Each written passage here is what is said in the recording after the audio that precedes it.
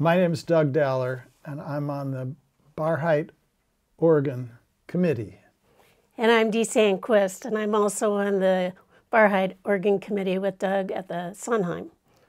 Right. So the Barhydt organ is our favorite. It is. It's a very fun instrument to play. Playing organs is much like driving a car. They are all different. They all have the same basic setups, Right. but what comes with them is very different. And what's so great about this organ is it's a major instrument. It's big, and they're rare, and it's not a digital or a computer. It has a computer component, but the sound is real.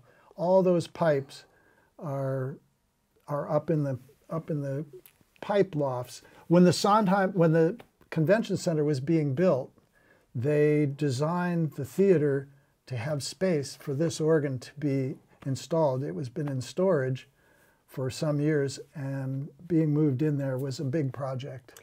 And I helped work on that with John Connet, who it took years to do. It's a big project.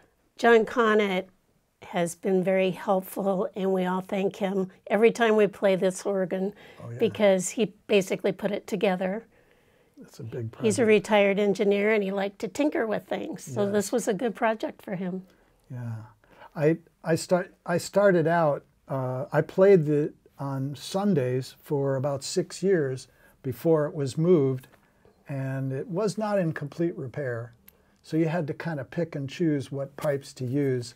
But now that it's in full repair or in full working order, it's a big instrument, and so. And when Doug talks about being in full repair, what that means is an organist, every time we play a different instrument, we get to know that organ, what the capabilities are of it, what the different registrations or stops, because they all make different sounds. And if one is out of tune or one is not playing, it makes a big difference. Yeah. So we're on the committee, Mm-hmm. So we sponsor concerts and education to popularize and make use of the organ in Fairfield. And we have, basically now that the concerts are free, so we try to have about 4 concerts per year with various guest organists come to play different things. And we also have a silent movie.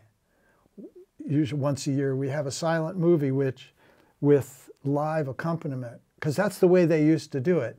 There would be live music, and so there are specialists who do just that.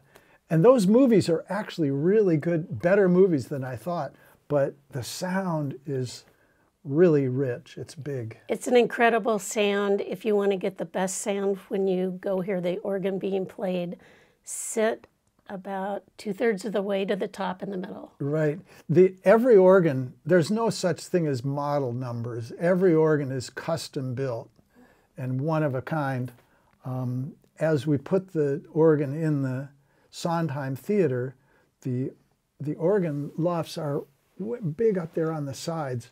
So you want to sit a little bit back from the.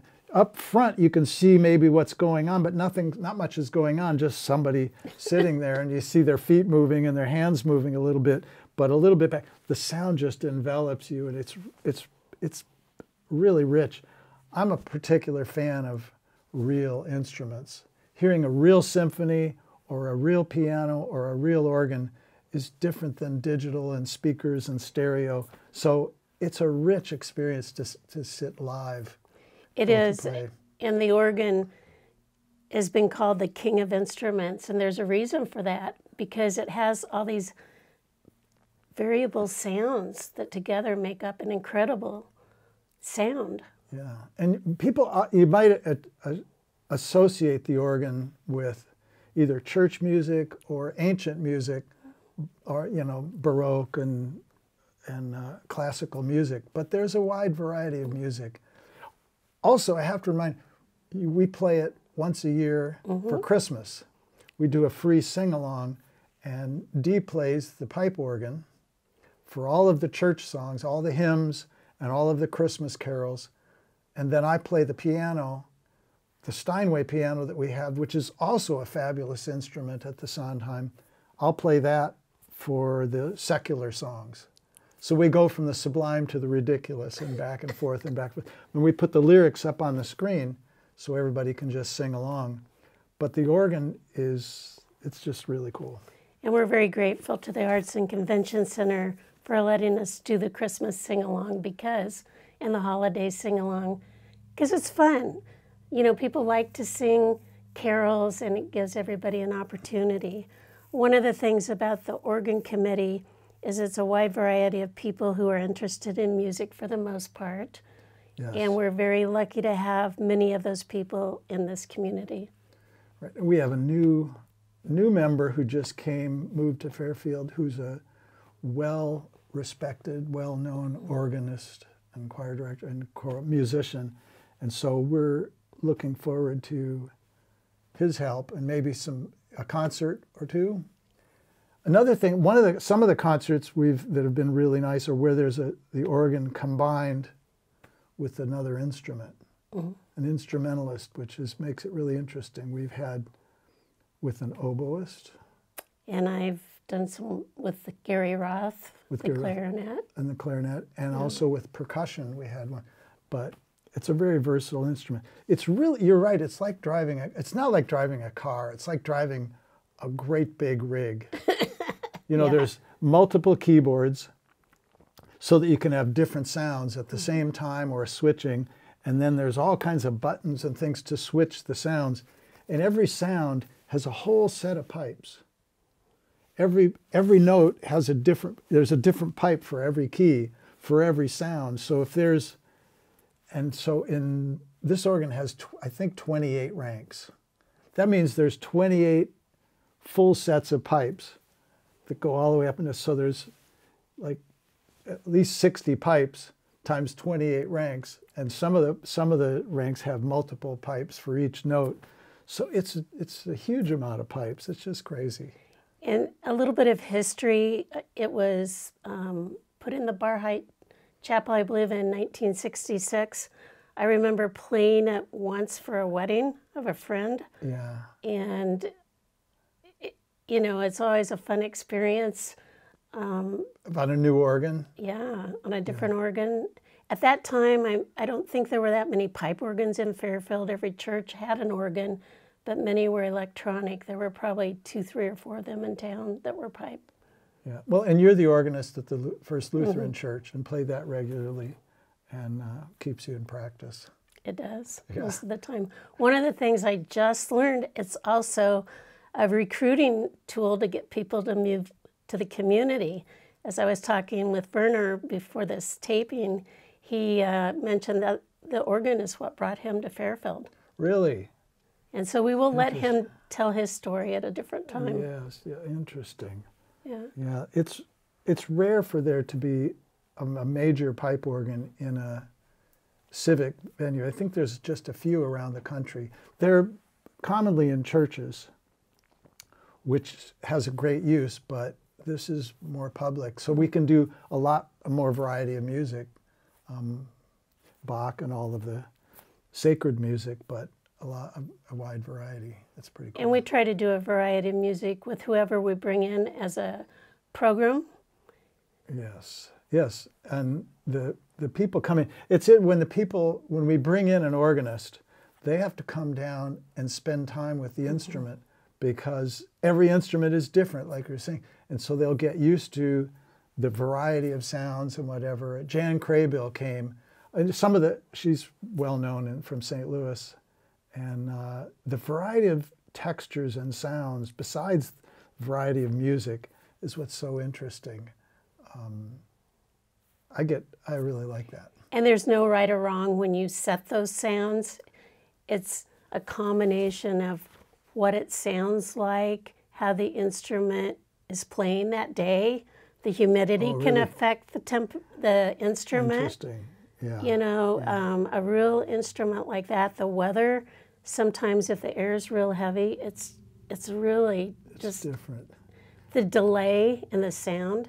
is yeah, affected. there is a delay because the pipes are a long ways away from where the manual, the keyboard, where the console is. So you play, so it's not an instant response. So, and another I learned, if you want to get louder and softer, you change the sound.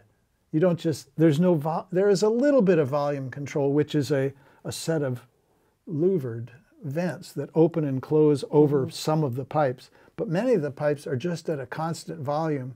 So if you want to, you change the sound, you change the volume by the selection of, it's like choosing different parts of the orchestra. So different. And a lot of the pipes are meant to imitate flutes or oboes or trumpets, but they're pretty unique sounds. And then there's different couplers that will add levels of sounds to a sound. So that's why it takes an organist, when they come to play a concert, a fair amount of time to set up the organ to go with the music that they've chosen. Yeah. And besides it, both hands doing maybe two different things, but also the feet. So that's different than the piano. And playing, it's just like the same keyboard, but for the feet, that's doing three things at once is pretty far out.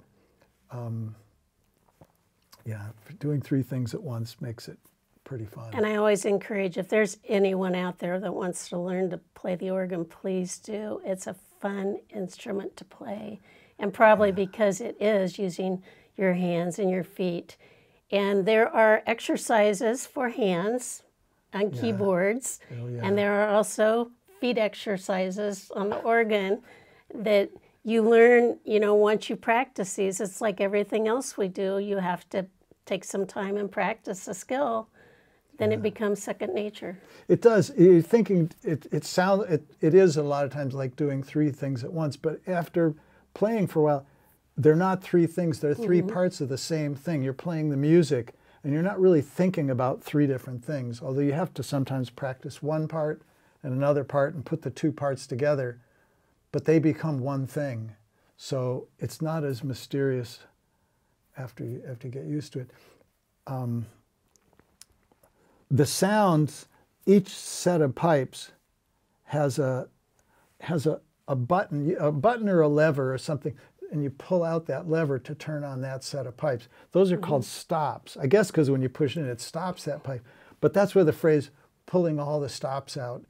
When you pull all the stops out, you get the absolute maximum volume. That's just too powerful. It's so powerful. And so pulling all the stops out. When you say pulling all the stops out, anytime an organist goes to a different organ they've never played, that's one of the things they generally do, because they want to see what that organ will do. It's, again, just like driving a car. You want to see how powerful it is. You want to see how powerful the organ is. It's powerful. It's really powerful. And we're very grateful for all the donations that were given to help rebuild this organ, for John Connet, who spent a lot of time building it, the organ committee, who continues to either fundraise or plan programs or maintain.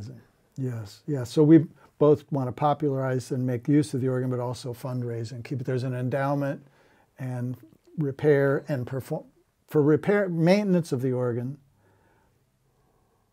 and performance. So paying for performers.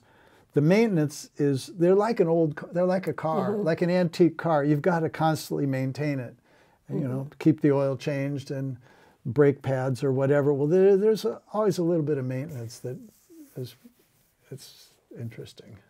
Keeps John busy. Have you ever climbed up in the? I haven't climbed up, but I hear that you've helped John some. Oh, I've been up there.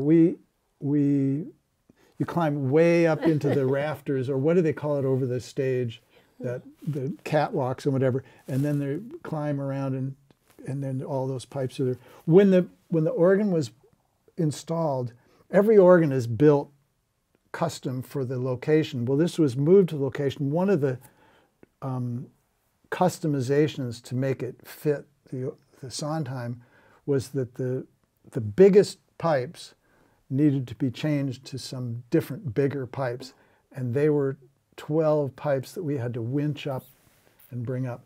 And now it's in full working order, And I encourage you to come to the next free concerts, all the free concerts and the movies. And go to the Fairfield Arts and Convention Center website. They'll have the schedule there. There's a couple coming up this spring. And they're free, so come and enjoy. We'll see you there. That's right. Thank you. Thank you.